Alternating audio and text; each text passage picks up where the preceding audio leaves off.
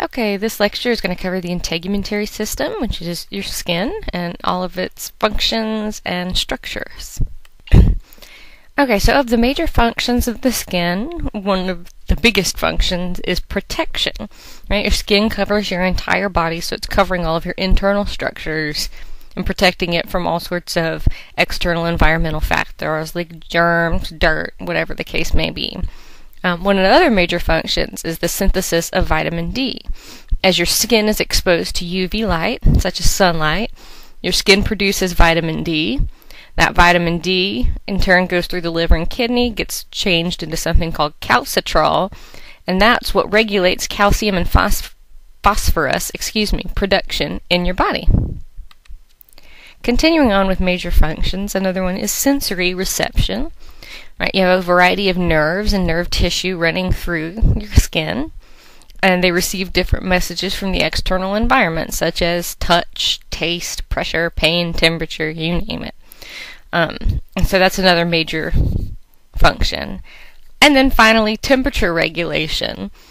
You have sweat glands located within your skin, and so as your body temperature increases from activity or just external temperature, you start to sweat. The sweat glands produce the sweat, and the liquid on your body starts to evaporate, and it causes this thing called evaporative cooling to occur. So as moisture evaporates from a surface, the temperature of that surface decreases, evaporative cooling.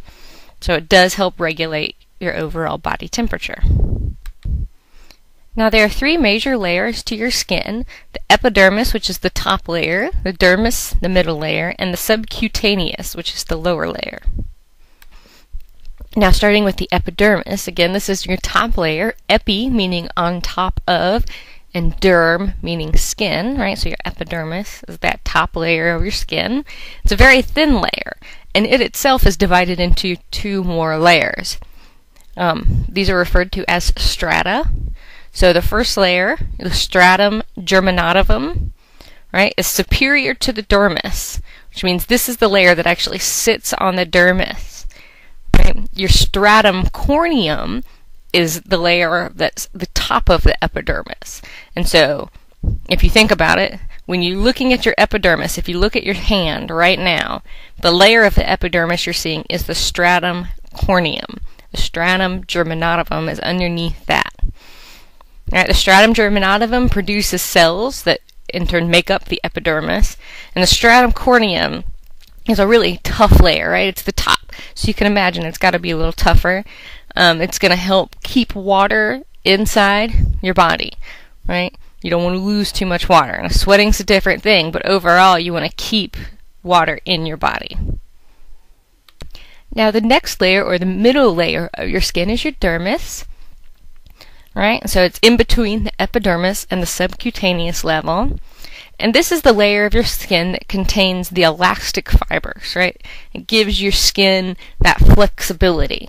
So when you bend your arm, right, your skin kind of stretches out over your elbow. If you didn't have these elastic fibers in the dermis, you wouldn't be able to make that movement. Your skin wouldn't be able to stretch.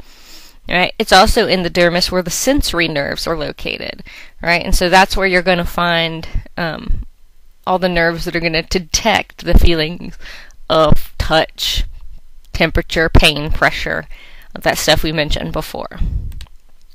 Okay, the final layer of your skin, or that very bottom layer, is the subcutaneous layer. And this is the fatty layer. It's what contains all the fatty tissue. I'm going to give you a second to think of that from medical terminology. What was that root that meant fat or fatty?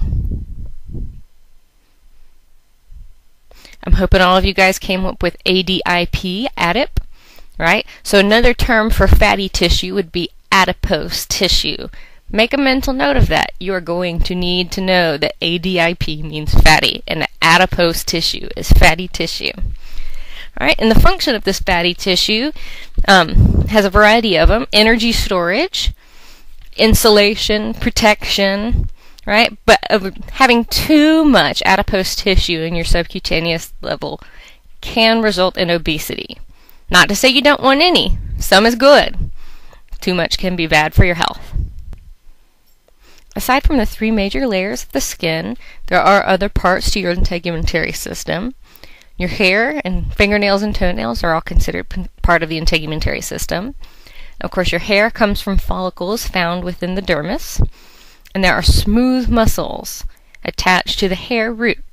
So if anybody in here has ever had chill bumps, things like that, where the hair on your arms or leg kind of stands straight up on end, that's the result of that muscle, right, contracting and doing things. Of course, your fingernails and toenails, also part of it, and they grow from a nail root that's found within the skin. Right, the part of the nail that you can see is the nail body, and it's that cuticle, right, that base of your fingernail or toenail that covers the actual nail root. There are also two major glands found within your skin. And we already mentioned sweat glands before when we were talking about the function of the integumentary system in terms of temperature regulation. Right, your body gets hot, the sweat glands start to produce sweat. The sweat forms on the surface of your skin and then evaporates, causing cooling. Right, that process I mentioned before, evaporative cooling. You also have sebaceous glands. Usually these are associated with hair follicles, and of course you've got hair all over your body. Most people notice sebaceous glands on the face, like the nose, chin, forehead, things like that. And their overall function is for waterproofing, right, to kind of try to keep all the moisture inside your body if possible. The majority of your body is water, and you need a lot of water for cells to properly function. Right, so it is an important thing, but it can backfire, right? Clogging of sebaceous glands is what results in acne and things.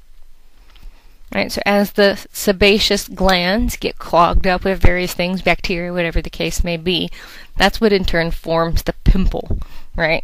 So it results in acne. That's why I say we're most familiar with it on our face. So that's really it for the integumentary system. Those are the major functions and major structures of it.